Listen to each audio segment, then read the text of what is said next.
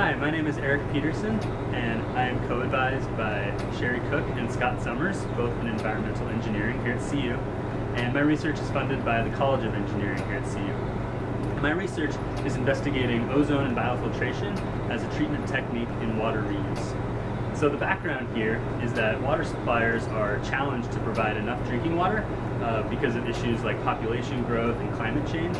And so reusing treated wastewater as an additional water source is becoming more popular. And ozone biofiltration is one treatment mechanism that's being looked at. And so for this experiment, we are looking at how ozone biofiltration can remove organic matter from the wastewater effluent. So what we do is we take wastewater effluent from full-scale wastewater plants, and we first apply ozone gas. And the ozone gas is going to be able to oxidize some of that organic matter, and it will also make the organic matter more biodegradable. So then we feed that water to the biofilter. So the biofilter is set up here at the bench scale with anthracite media that has biofilms attached to it.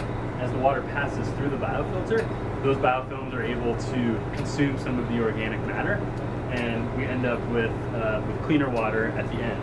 And we set it up in 3 columns here so that we can sample from the bottom of each column, and that's going to allow us to investigate how organic matter is removed at different depths within a biofilter. So ultimately the goal here is to help us understand how the ozone biofiltration works at full scale, so we can design full-scale plants that will help provide enough clean drinking water for us to use in the future.